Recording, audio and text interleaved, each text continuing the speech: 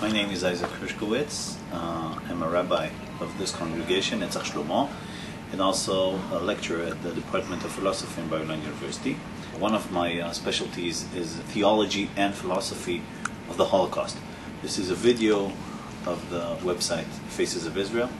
As a rabbi of a congregation, first of all, I give sermons and lectures, and I answer halachic questions. Halakha is Jewish law.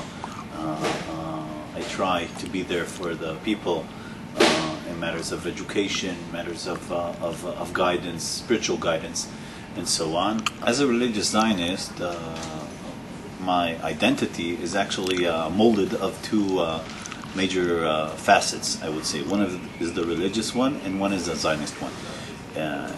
This point is very different from Haredi people, meaning I am a Zionist, I am a modern human. I feel in positive ways to the modern world, technology and modern ideas such as democracy and liberalism.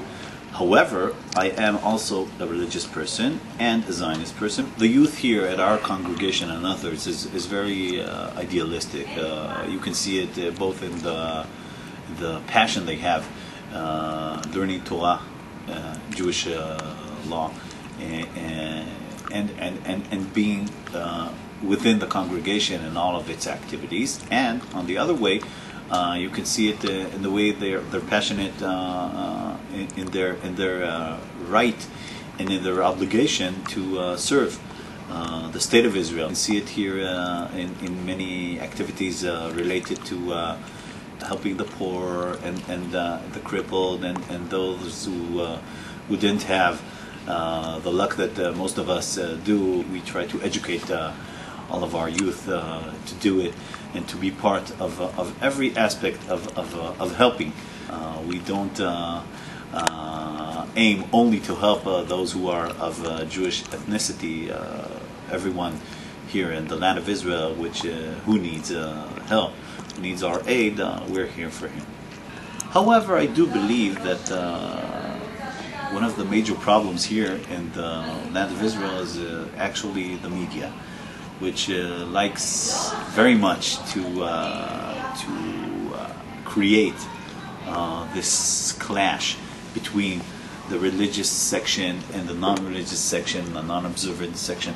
Here in Israel, it's a bit different since there are many ways in which one can practice their Judaism. Many Jews find their Judaism and their Jewish identity within the synagogue, within the Jewish congregation. Many others find them in their loyalty to the Jewish nation and to what they believe as Jewish values.